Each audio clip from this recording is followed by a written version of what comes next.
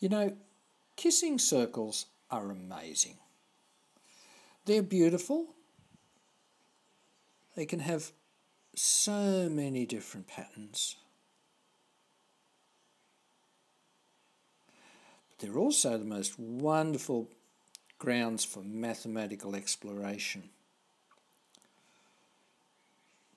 What we're looking at here is something called an Apollonian gasket. Now, a gasket is normally a piece of metal filled with holes that mechanics and others use.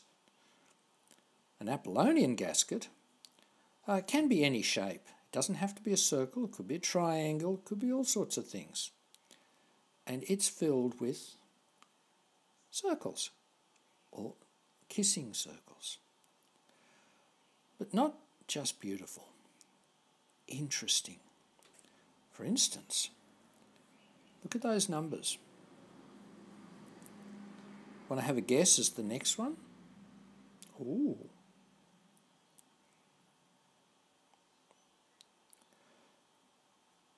So we're talking not just about geometry, we're talking about number theory, number patterns as well. And this is something that's fascinated mathematicians, or anyone with a mathematical interest, for a very long time. The poem that you see there, by Frederick Soddy, published in 1936. Now, Frederick Soddy is remembered not for his poetry skills. He was awarded the Nobel Prize for Chemistry. He discovered isotopes. But, in his heart of hearts, he was a mathematician too. And he got caught up in kissing circles. He followed on from the work of many others, but particularly another name that you're more likely to have heard of, René Descartes. Now, Descartes is known as the father of analytical geometry. Every time you draw a graph on a number plane, it's a Cartesian plane. It's named after him. He provided the link between algebra and geometry in graphs. Perhaps it's not surprising that he was also interested in kissing circles. Imagine two circles kissing. Now add a third and a fourth to kiss both of these. Let's have a look at how this can be done in GXWeb.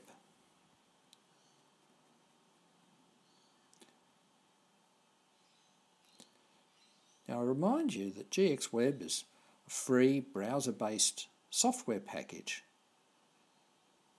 that has the most wonderful, simple, dynamic geometry combined with a foundation of computer algebra. You see how easy it is to draw some circles? We now make them kiss with a click of a single button. We've given named their radii, but done it in an unusual way. Instead of A, B and C as the radii, I've called them 1 over A, 1 over B and 1 over C. The reciprocal of the radius is quite a useful tool when studying our kissing circles. It's got a special name. It's called the curvature or bend of the circle. The bend, how curvy or bendy the circle is, can be thought of as related to its radius or its size. For instance, imagine the circle got bigger and bigger and bigger. Eventually it would look like a straight line with no curvature. So a straight line is really just a circle with infinite curvature. Now as the circle gets smaller and smaller and smaller, like the ones we see here, you see they get more and more bendy. So as the radius increases, curvature decreases. As the radius decreases, the curvature increases. You might have noticed at the end that when we ask for the radius of the other circles that we added to our first two, we were given a formula. That formula is called Descartes' formula. Descartes' kissing circle theorems describes a beautiful and perhaps surprising relationship between kissing circles. For any three circles tangent to each other, two other circles exist. One inner between the three and one bounding the three, and all are related by a quadratic equation. So in other words, if the circles have curvature A, B, C and X, and hence radius 1 over A, 1 over B, 1 over C and 1 over X, then Descartes found that this can be expressed as a quadratic equation. A plus B plus C plus X all squared is equal to twice the square of the sum of each of them, which actually goes to explain our friend's poem. For pairs of lips to kiss may be involves no trigonometry, but 'tis not so when four circles kiss, each one the other three. Four circles to the kissing come, the smaller are the benter. The bend is just the inverse of the distance from the centre. Though their intrigue left Euclid dumb, there's now no need for rule of thumb, since zero bends a dead straight line and concave bends have minus sign. The sum of the squares of all four bends is half the square of their sum. Soddy was so impressed with Descartes' work that he wrote a poem about it. So the numbers we see on this model represent the curvature of each circle. At the centre you'll see a -1. The circle that envelops, that bounds all the others, is denoted with a negative curvature. The others are all positive. But what's interesting is these are all whole numbers. They're all integers.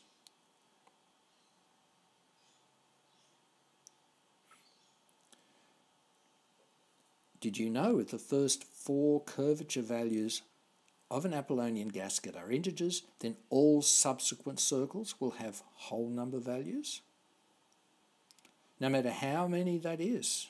Remember our diagram here,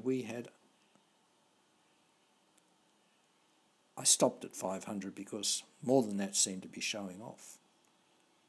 All whole numbers. Even more interesting, for any integer greater than 0, there will be a gasket defined by the curvatures n, n plus 1, the product of those two, and that product plus one more. So for instance, 2, 3, 6, 7. 2 times 3 is 6, 6 plus 1 is 7. Look at the next. 3 4s are 12 and 1 is 13. These are all Apollonian gasket, the first four elements. What we've got here is a series of activities, explorations, that take students through the various elements that we've been talking about. This one here is focused on Apollonian gaskets and mathematical bubbles.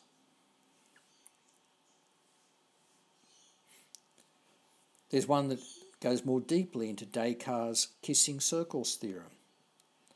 Each one has some exploratory tools. Most have the opportunity for students to test themselves. So enter 3 curvatures from kissing circles. So, and it puts 3 in, but you can put your own. Now, if you were paying attention a minute ago, that might suggest something, but let's go on and see.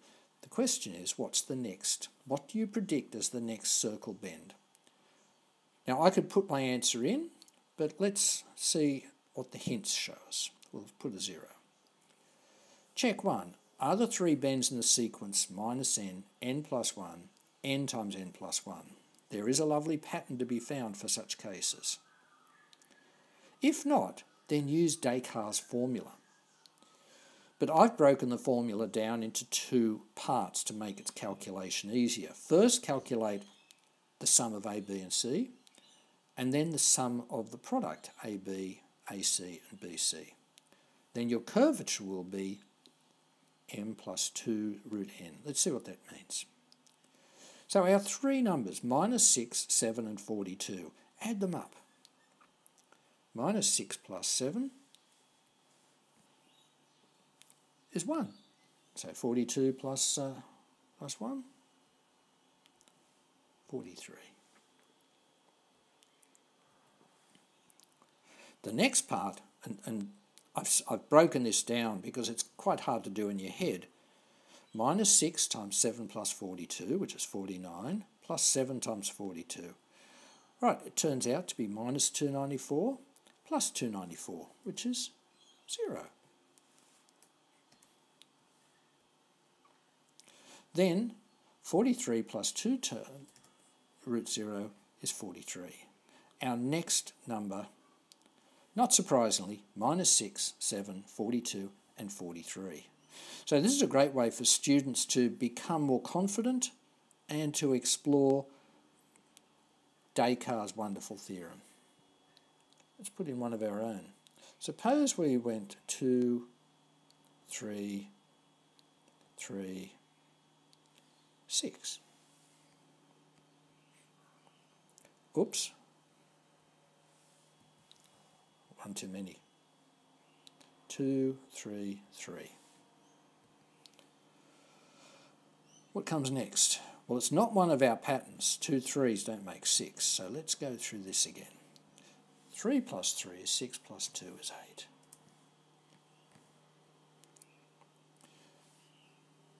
Now, 2 times 6 is 12, plus 9 is 21. So we get 8 plus 2 root 21. However, that does not give us a whole number response.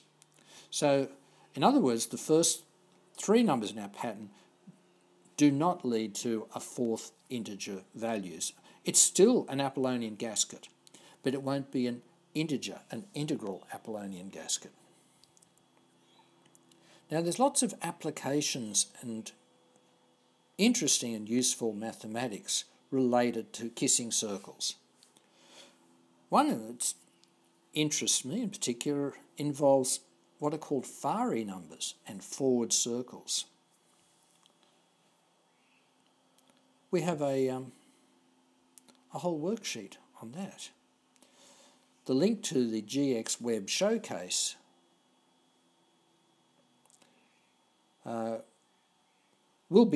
is available on below this video in YouTube, and you'll see across the middle of the screen here 5 activities which I've called the Kissing Circles collection. A Kissing Circles challenge, one on the arbalist, which is the old Greek term for the shoemaker's knife, Fari numbers and kissing circles, Descartes' kissing circle theorems, and the Apollonian bubbles. Let's go back to our bubbles.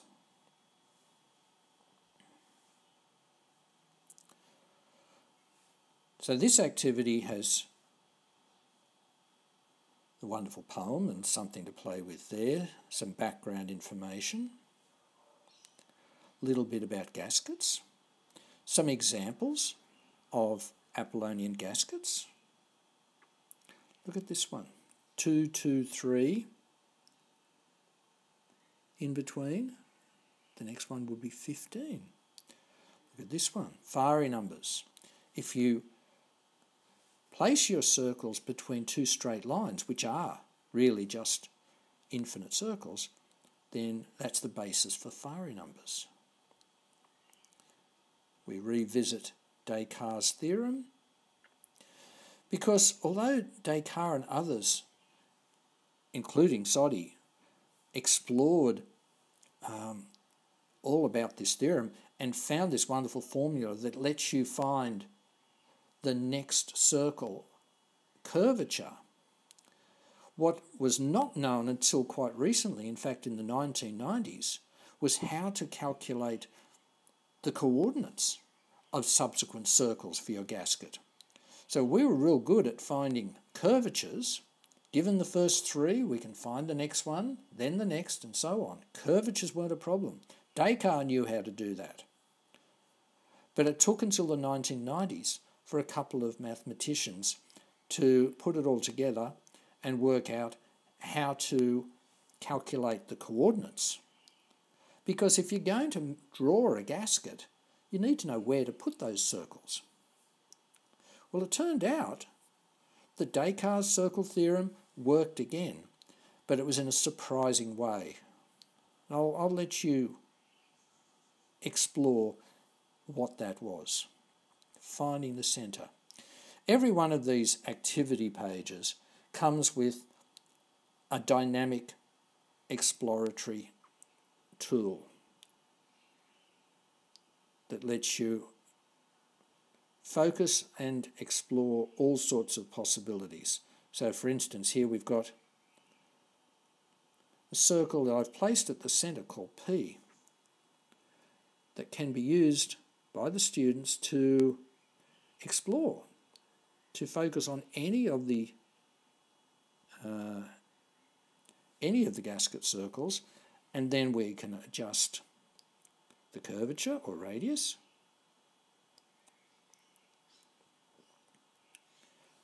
And we can adjust its centre.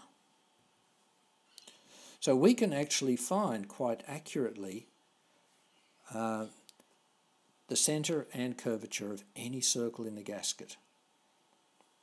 And of course there's a lot of gaskets to play with. We can use a spreadsheet to explore lots and lots of different patterns. All of these tools are provided with instructions on how to use them.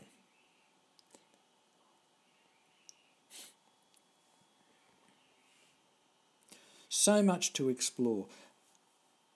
I mentioned,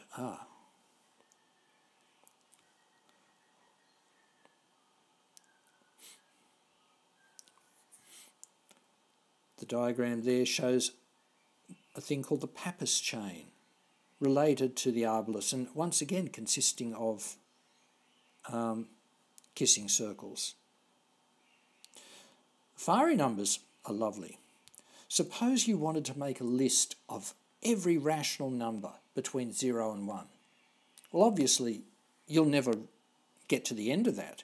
But if you were going to be systematic and wanted to get as many as you could, how would you start? Well, one approach would be to begin with denominators of fractions. So first, list those with denominator 1, which we would count 0, 0 over 1, and 1 over 1. Okay. Now add those with denominator 2. So you've got 0, you've got 1, and you've got a half. Add those with denominator 3. 0, 2/3, a half, 2/3, and 1. What we're building is a thing called a Fiery sequence. And what was discovered was that if you draw circles on each of the points of your Fiery sequence, those circles kiss and have a very particular pattern for their radii. Lots to explore here, and each of these links takes you to one of the exploration pages. And of course, at the end of the day, each page contains a functioning GXWeb applet, so students can explore on their own and discover their own patterns and relationships.